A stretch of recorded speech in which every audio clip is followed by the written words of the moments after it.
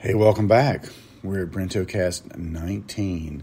Another week has gone by. It's fall here in North Carolina, and folks are friendly and happy in general. So because they're out of the sweltering summertime that we have had, even though we've had a couple of days where it's snapped back to like 70 degrees, nothing too bad, and everybody is mostly in a fine mood. Unless something sets them off, like set my wife off yesterday morning, and she tore into me like Texas Chainsaw Massacre, actually for something I didn't do. So, it is what it is. You got to be ready to roll with the punches if you're married, like me. And, oddly enough, I ended up I had a pretty good day despite her terrible attitude yesterday, but I managed to do a lot with music yesterday. We had a kind of a live rehearsal with Ansel Brown, me and Harrison, and are prepping a couple of his songs for him to kind of come and sing with us at a performance next weekend. And really, it was just a lot of repetition, 2 songs over and over and over. The kind of thing that would normally I would find tedious. It was fun, but having done the performance on Saturday night at back on, I guess, the 20, what was that? Saturday night would have been the 22nd. We were at Backstreet Mercantile in Gold Hill once again. We were supposed to play an hour. We ended up playing like an hour and 30 minutes, but it was super fun and good crowd. Did a live stream of that on Brent Bowers. If you find me on Facebook, I shared it on Brent Bowers Music, but it's actually on my regular Facebook wall. Also made some recordings of that with the GoPro, which I'll be slowly rolling out over the next couple of days. But had a great time. And so as such, yesterday at the end of the day, I was really kind of, all of my creativity had been spent. And I went home, just watched a little bit of YouTube, and went to sleep and ended up having like nightmares about my former workplace. And I realized that over all the years, working at this place, I worked 16 years there. It was a large bank. Eventually I actually went through 2 mergers where the name of the bank changed names. And even though it's easy to figure out who this person is by looking at my profile, who this company is, I will just say that it started out being a pretty great place to work. Really cool people, fun people, learning and, on the job, and actually just really, really having a fruitful time there for, about, 12 years when the merger started happening. Things became different. And then ultimately, by the last contract that I worked there, I ultimately put, I told all of my recruiters I don't want to work there again. So don't send me offers for that place. But basically, a big company with that many employees, it's not their strategy to pay everybody what they're worth and to always give you kudos for a job well done. In fact, the only time they say anything is if you happen to miss some sort of deadline, and it doesn't necessarily have to be your fault. And, that in contrast to what I do now as a massage therapist, I can make sure that every single massage I do is the best that person has ever experienced. And that's generally what I try to do. And I stand by that. It's like when I'm tired of doing massage, I'll just stop doing it. I'm financially in a position where I can do that now, and that makes a difference. But, in the IT world, you're only as good as the weakest link of a project chain. Like if the stakeholders don't get involved early enough, which is often the case, and then want to come in at the last minute and say, well, I wanted purple. I'm like, well, we've been working on this for 6 weeks and you've never mentioned purple. And also purple's not in the style guide, things like that. You run into people that, because their line of business makes money, they think they can walk on, the so-called worker bees and treat people like dirt. And I never said much about this back when I was working there because, the place did, all versions of this company paid me well. So I didn't leave thinking I had been cheated or time had been just taken from me for nothing. They all paid me well. But, in the end, it turned into a place where I did notice tendencies to get rid of men and put women in those positions because they could pay them less. That's not ethical. And a lot of other unethical things went on, and just generally how they treated contractors toward the end, as opposed, and of course they switched from a full-time model to having 80% contractors. And there's a bit of prejudice that goes toward contractors. It's like they already treat their employees like disposable assets. Your brand loyalty does not turned into their loyalty to you. And many of my friends left this place many, many years before I did and went on to have, better jobs in other companies, and I should have done that. And I think it kind of bothers me on a deep personal level that I didn't do that, and I let that sort of get away from me. And I mean, there was a time when I thought I would be working at a large bank for the rest of my working years because I was having, getting plenty of great feedback, paid well, maybe not advanced financially as often as I should have been, but still paid well. And I look forward to going to work every day. I took pride in my work, and I was happy to be a professional artist, not being a person with that many traditional art skills, just a designer, But I think there's a lot of sort of hurt when that whole thing ended because of the final merger. I didn't do anything to cause this to happen, but yet this career that I thought I had forever ultimately went away, and then I became this lesser version of myself, a lower valued version of myself as a contractor. Even though, ironically, you were paid more cash, you were still paid. You were still, with benefits and whatnot that you didn't get. You were still sort of a lesser employee and whatnot. But anyway, so last night I'm having a dream about this, and the dream is one contract that I did 2 different times. They actually extended at one time, so I know they were happy with me. But every contract was met. Every deadline was met except for one, when they allowed the requester to keep on piling on additional stuff. We call that scope creep in the industry. And I had to just say, look, I can't meet this. I can't meet this because, that you let them pile on to me, and here it is Friday, and, you told me not to work overtime. So here I am at 6 o'clock on Friday, and they've added 12 more pages on me or whatever, and I can't get it done. And I remember the person, and I really look up to her too, but, when she became a manager, the attitude changed a little bit. And that's another one of their strategies. If somebody's really in and everybody has everybody's respect, that's the people they look to make managers. And I think she was a good manager too. But in this case, I remember I heard this in her voice. It's like she says, in future, let me know earlier. In future, not in the future. She says, in future. And I thought, oh, that's kind of a curt way of saying that. And then, lo and behold, that contract ultimately goes away and doesn't come back anymore. And I thought, you know what? That's great. Because if 16 years of amazing performance, all-star performance, can't stand up to one, let's say that it was my fault, that it wasn't scope creep, that I had just mismanaged my time, which was not the case. But let's say that it was. If 14 years, ultimately 16 years of great service isn't enough to counterbalance one mistake, I don't want to work for a company like that.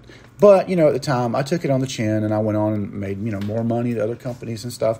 And but then eventually I just decided I was done with IT. I mean, 16 years is enough. I wanted to do something that made me feel good about what I was doing, not making rich folks that I don't know richer. And I think back to that, and apparently, I let it go on the surface, but subconsciously it's always bothered me. So last night I have this dream of those events. And I don't think it was just that specific event. It was just an email coming and saying the red email in Outlook. It's like, these people are complaining they didn't get what they want. And I know it wasn't your fault. And here's the 7 reasons I know it wasn't your fault. This wasn't given to you right. That wasn't given to you right, blah, blah, blah. And this is just my subconscious saying, don't hold me accountable for somebody else's mistake. But ultimately, the buck doesn't stop with the manager or the head of the group. It stops with the worker bee, because they are going to, with the exception, ironically, of this particular job, the big boss, who they put a manager between me and the big boss, but he used to be the actual manager. He was the only manager that I ever had in 16 years that when folks would come and try to make out like they had given you everything they were supposed to and you just didn't deliver, he would be, well, let me look at this. Let's look at the documentation. Oh, here, I see you didn't mention this at all. Oh, I see right here. Here's all your requirements. I don't hear purple. I don't see purple in there. And you could just hear them like the wheels spinning in their mind trying to get out of it and backing up. Like a bus. This guy, actually an English expat, awesome, best boss I ever had. Love the guy, still have great feelings about him. But anyway, it's funny how your mind tackles stuff like that, so that you don't, you don't have to carry some sort of guilt for something that you really wasn't your fault ultimately. And I don't know, just machinations. And it only tends to happen to me either when I've had something odd to eat for like a late night meal, or I'm super, super, super tired. And I guess I was just super tired and exhausted creatively. So it opened up the door for those little ghosts of the past to come in. And I mean, I haven't worked in IT for a long time, many, many, many years. But it's funny. It's just funny. But that's a world that I'm glad to be out of. And massage therapy, of course, is ultimately gratifying because you do a good job. The person gets off the table and they're like, wow, man, I completely feel different. Thank you so much. Tip you, whatever. So that's always a positive thing. And it's great to see the effects of what you're doing right then and there. I have some really good clients. I'm always trying to cultivate the better client and maybe minimize I don't have any bad clients, but I have some clients that are a little podunk and frankly don't understand the culture of spa work in general. They think they can show up 10 minutes late instead of 10 minutes early and everything's fine. They think they can just tell you they're coming and not have a booked appointment. They don't understand the tipping structure, things of this nature. But in general, most of my clients are absolutely fantastic. And so very happy to be doing this now. And it's something that makes me feel gratified at the end of the day versus a job that, at a certain point you just stop having any feelings about. But yeah, it's all good, man. So moving right along, this week we had an awesome time with Delilah. Got to keep her, spend some time with her on an extra day. Usually I don't start hanging out with her till Thursday, and she came by on, I think, Tuesday, and we spent some time and went and had lunch with my mom and brother and hung out with her a little bit, played with her and for a few hours, and then regular time started on Thursday. We did some exploring, went up to Mara Mountain, went and checked out actually she fell asleep the first day we were going to the museum at Mara Mountain. And then we went back the second day and she fell asleep again. And then ultimately I took her over there, I think it was like late on Friday, for the third time, and she was awake for that. So we actually went in, but something about those winding roads and listening to music with that dapple sunlight just filtering through the window that just knocks her out immediately. They had a big powwow down in Baden. I did not get to it, although we did see it getting set up. We didn't get back because I had that performance set up for Saturday at 5. So when we finished up at the store, we had to really kind of get things together and go up there. That was really a fun time. She had a great time. We always get her a toy at the Mercantile. It's kind of old-timey toys. So in this case, it was a couple of Christmas lights they're rubber. They're like the Christmas lights, but you drop them or bounce them and they light up. And then she got a little barn with like animal-shaped holes and wooden animals that you just slide through those holes. And she thought that was neat. Of course, she had a big time eating pizza, which apparently we just stared at. But yeah, she had a good time, and fun was had by all. Some more of the locals got down there, so it was cool to play for some of them. But in general, great times with her this weekend. So, talking about Daz 3D for a second, will not get my Oswolf creature out in time for Halloween because they came back with all kinds of things that they want changed on it, which whatever. But they have now dropped Genesis 9, and I got to say the base drop was highly faulty.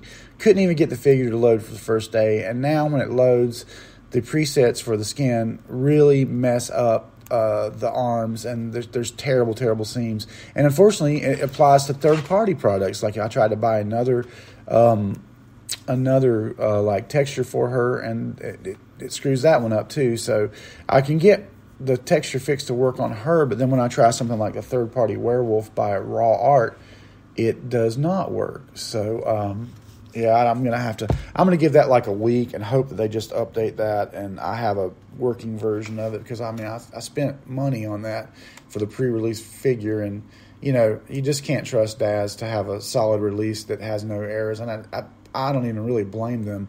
I think it's probably got to do with the way that they do their load sharing across servers when you install through with one of three methods that you have for installing. There's a lot that can go wrong, and maybe something just slipped through QA. It's just odd to me that more people aren't seeing this and that I'm seeing it. But I don't know. eventually, hopefully it'll work itself out, and I won't have to go to too much trouble with it because it really sucks. But I see a lot of people are resisting. It is a superior figure, no doubt about it. But the fact that the poses don't work and the clothes don't work from former generations well on it, people are really revolting, and I see that meaning like a longer lifespan for the Genesis 8 and 8.1 figure base, and that's a good thing for me because I still have products for those. So. But we'll see how that goes. But I would have hoped that would have been handled a little bit better, but it was not. Had a chance to watch a really spooky movie the other night with Nancy called The Night House. And it was really, really creepy and pretty cleverly written. The night before that, when we kept Delilah on Thursday, I think she and I watched something that was kind of a kid's Halloween, and I'm trying to find the title for that because I thought it was pretty good. It was starring one of the Wayans brothers and had to do with an ancient curse that released this pumpkin kind of guy that could animate anything and turn it into a real live monster. In other words, like a zombie animatronic would turn into a real zombie, and a witch animatronic would turn into a real witch, and it's kind of a cool concept. It's like the curse of something. I'm not finding it, but it was really cool. I would recommend it by name if I could actually find it, but it's looking like it's not coming up. So sorry about that. But yeah, as far as the big movies, not really. I haven't went to see Black Adam yet, although I would like to, if time permits, one even pop over there. It's actually on at the local theater, which I can walk to from my office. And I'll give it a shot. I don't expect big things. The trailer did not excite me. It's not so much that I think it's some sort of woke thing, which that will prevent me from going to see a movie sometimes. But in this case, it's not so much that, just that the trailer, I don't know anything about that character. I couldn't tell you the basis of that character. I think Hollywood is... they've kind of ruined the Marvel universe with the Wokey mess, and now they're just trying to dig deeper for these other characters. And I'm okay with the digging deeper in the comic lore, but like I just wish it was somebody that I knew something about. Although I will say that I did enjoy the Moon Knight, and that was another figure that until probably 6 years ago, when somebody gave me like an omnibus for that comic, I had no idea, and I never even read the comic, but I looked at it and it looked really cool. And I look at comic books for the art to inspire sort of my comic panels when I make my 3D comics. I don't really spend a lot of time reading them, just a couple things. I'm nearsighted as can be, and it takes a lot of time. I have to get glasses or whatever. Although the times that I do read comics typically are when I go on vacation and I have some time to sit on the deck somewhere and read, and I'm planning on doing that for my birthday weekend coming up. But I digress. I most often look at them just for inspiration on art styles and panel layout and lettering. But in the case of Black Adam, I have seen nothing. I went into the comic shop. We do have a pretty good comic shop here in Albemarle, which is crazy to me because now they're so hard to find. But I guess the lady down there is not doing, not feeling great or whatnot because she was in the back a whole lot. And ultimately, I ended up leaving without buying anything, which was a shame because I definitely was there to buy. But the fact of the matter is, I can, for a comic book over there, this is just a brutal reality of Ollie's. Ollie's is, they sell omnibuses for $4 and $5, that's a whole series, and that's $8 a book if you go to the comic shop. Although I will spend that if it's something new that grabs my eye. My favorite genre of comics is the vampire genre, and the only thing about that is that they release so much stuff. You can go in there on a weekly basis and see 4 new stories starting. So you really can't keep up with them all. You got to be real selective about what you pick. But anyway. I do like those, but I've been getting some really cool stuff at Ollie's, some omnibuses for this Grim Tales, and it's the stories are all over the place, but the art's always consistently high quality and a lot of cool stuff. You get a nice thick book for $5. Shoot, it takes me a while to read that because, as I said, I don't get a ton of time to work on it, but hopefully I will get to doing a 3D comic version of my full-length feature script, The Red Woman, and I have another property that I consider mine, which is Respawner, which I want to make a more complete story of that than what you saw in my live action film. So both of those I really hope to give, and I did kind of give Respawner the comic treatment. If you look me up on, let's see, it's if you look for Permanent Midnight Comic Respawner, you will find a version of that I did. Not super high quality art, but it is 3D. But I've came so far since then. Rendering has came so far since then. I really want to redo that story and tell it completely, as opposed to sort of just let that fall off a cliff like it does right now. But yeah, I'm really upset on that. Right, but check that out. There's a my web comic. I'm going to see if I can find that for you and just mention where you can easily get to it. Permanent Midnight was the name of a film. And sometimes if you don't put Respawner at the end, you won't get the proper results in your search engine. So I searched for Permanent Midnight Respawner, and that's going to take you to comicfury.com, and I have it up on Comic Fury, and you can actually view the whole thing. Let me see how many pages this is. So go to webcomic. Now what I did here was just single panel, sort of not exactly 16 by 9, but sort of a wider screen. And let me see. We'll go to the last page. That's not showing me how many pages. Quite a few, though, I would imagine. Comic 1, 2, if I jump to the end. 27 pages. 27-page graphic novel that tells sort of the story of the Respawner character that I created, and there's some good stuff. I did some good work in this. Some of the gore I had to sort of hand draw, and that kind of is a little juxtaposed. But I did some pretty interesting panel work. I think I used smart layers with Photoshop to do this, as opposed to like a layout tool like 3D Comic Life, which I will be using for the replacement. And I just want to have more on each page. I did these bigger panels and did some of them were just complete panels, the one page, one panel, but then I did some cut up ones too that look kind of cool. And I just want to retail that with a more complete, the same character, different story, I guess is what I'm saying. But yeah, I do dig how I was able to dig into the old archives. I've been collecting assets. There's a thing where a girl like blows apart an animated skeleton, and that looks really good to me. And there's volumetric clouds, so it does use iRay. But I was just getting into iRay, and iRay has come along, and there's a lot of like comedy in this as well. Well, surprise, assholes! Mama's home now. Who wants seconds? So yeah, I want to redo this. I can do it so much better. There's some really cool looking outfits and characters in this. I would probably rely on some of the same base shapes for the characters and just do a little better job of planning out the shots.